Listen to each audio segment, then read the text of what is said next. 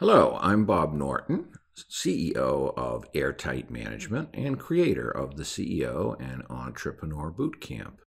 And this course is on intellectual property.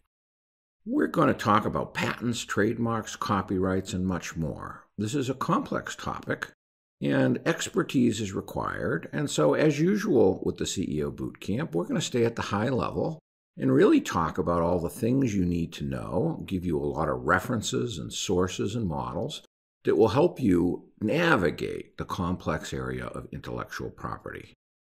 Intellectual property is one of the most important categories of ways to create sustainable competitive advantage. And if you've seen our Sustainable Competitive Advantage course, you'll see there are, I think, 11 other ways that you can create those barriers to entry around your business and maintain differentiation.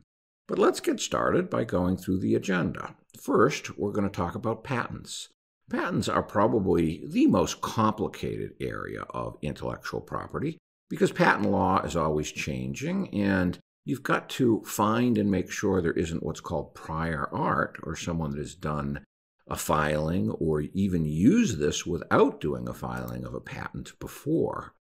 Second, we're going to talk about trademarks. I think all of you probably know what a trademark is, but there are a lot of myths and misbeliefs about how trademarks works. And I guarantee you this is going to be worth the price of admission alone, because you're going to learn some things of how to save on fees that are not necessary, where most people believe the myth that you need to file a lot of trademarks, pay a lot of fees, pay a lot of lawyer fees, and other things. So we're going to show you how to do all that for free, which is the startup way.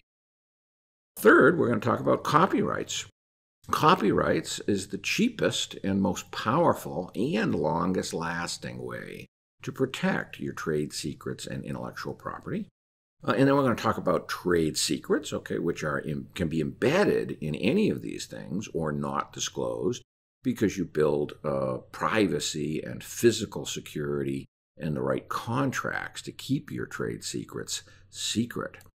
Then we're going to talk about contracts. It's very important to have good non-disclosure agreements, NDAs, as well as work-for-hire agreements with contractors and other things. And we're going to provide you some of those sample agreements as part of the full CEO Bootcamp, so you'll have boilerplate documents for those. And then lastly, everything you need to know about building your IP, when to do which things. Of course, we're going to talk about the stage of company development and what's appropriate at each stage. So let's get going. First, a little quote from Einstein. Einstein was known to have said that imagination is more important than knowledge. For knowledge is limited, whereas imagination embraces the entire world, stimulating progress and giving birth to evolution or revolution. So this quote is getting to the key fact that I have at the top here. Creativity, imagination, and ideas are sort of the currency of the future. You'll remember from the CEO Bootcamp other sessions that differentiation is the most important thing that you have to make sure your company has. All of the good things that happens to companies generally come as a result of being differentiated. So that's a very focal point of any business model design. And of course, creating unique and exclusive intellectual property is one way to remain differentiated. But you can't protect legally ideas, and once that's revealed to the public, people can copy you and clone you. So we're going to dive into what you can protect and how. Only specific instances of these ideas and ingredients, when they're combined into patents or copyrights or trademarks and branding, can be protected from the public. As a CEO, it's always our job to innovate. Peter Drucker, the father of management, is famous for saying a company's job is only two things: innovation and marketing. And everything else can really be outsourced because it's not the core of your business and your why your vision core, or what Michael Collins would call your hedgehog concept. What is it that you're going to do better than anyone else in the world invest in and protect? So think a lot about that, because every company should be using intellectual property procedures every day in their business. And by the end of this course, you'll understand why. So first, let's talk about what is an idea worth. I would argue that ideas are a dime a dozen, and they're, statistically speaking, almost completely worthless. People make the mistake that thinking the idea is of value, and they go out and try to raise money too early before turning an idea into a business. And investors know that an idea is worthless. It's the implementation of that idea that's worth something. Second, even the very best ideas might only earn you a 2 to 5% royalty if you can patent it, and if there isn't another way to do that same thing. We'll talk about the patent picket fence strategy, to have multiple patents protecting all the ways to do something. But generally, an idea cannot be protected, and so the question is, what patents can you get to prevent people from doing exactly what you're doing other ways?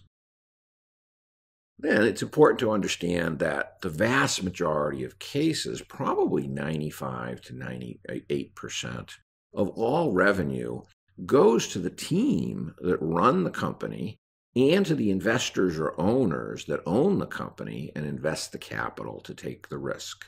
That's just the nature of a capitalistic economy that we have here in the United States and in many other countries around the world. Lastly, there's even a great idea is not necessarily a good business.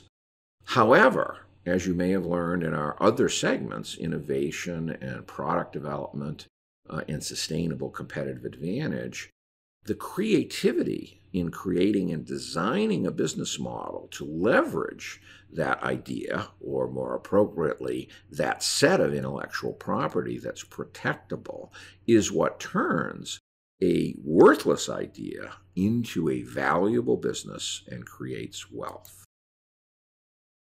A great example of a wonderful idea, a unique idea, that never earned a dime, even though it was properly patented, is the geosynchronous orbit. If you don't know what that is, that's placing a satellite at the equator, exactly the distance from the Earth that allows it to essentially hover over the same point on the Earth at all times, so that the rotation of the Earth is the same as the orbital satellite's speed, and so it sits there permanently, and it's in a very valuable position. Now, of course, there's only so many of those in the circumference of that orbit around the Earth, and someone was smart enough to understand this and patent it. Problem is, they patented it long before it was possible to put a satellite into orbit, and the patent expired long before they could get royalties from that patent. So that would have been a better one to file after Sputnik, the first Russian satellite, went into orbit, and it was possible, so it wasn't burning the years on the patent without being able to collect any revenue on the patent. So potentially, the person who filed that patent could have made a fortune by licensing all of the parking spaces around the Earth above the equator for 17 years, or maybe it would have taken 5 years to move from Sputnik to putting satellites up there, who knows? But in that case, he would have had 12 years of collecting royalties on that patent. So a great example of how even a great idea cannot always be a good business, and most aren't.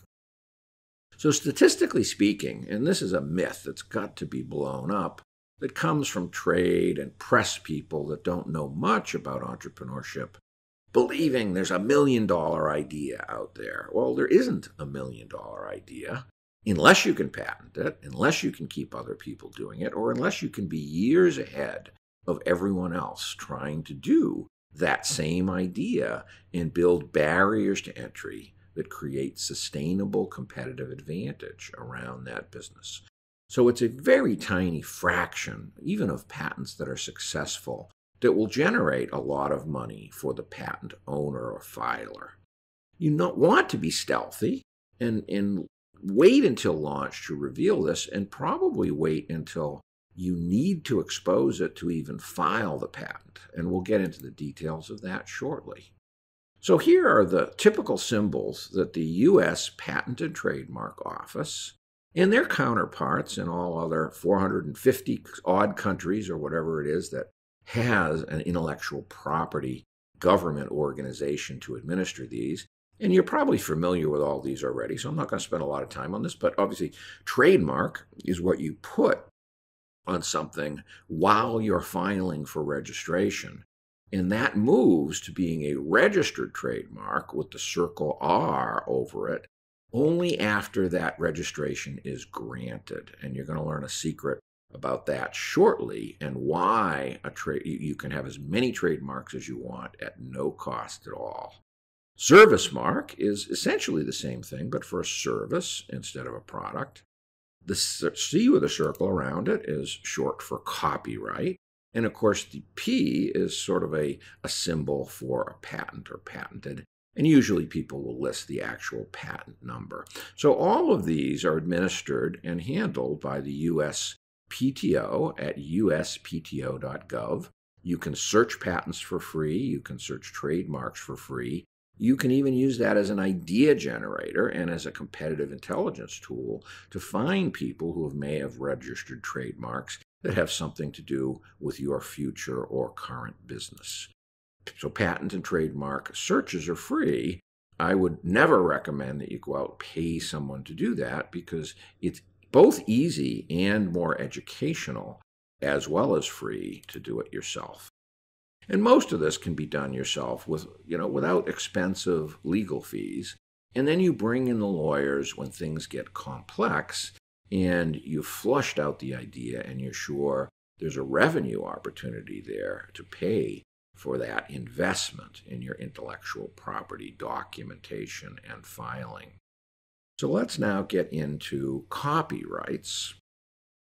Copyrights, as you may know, are the easiest and longest way to protect original works of art.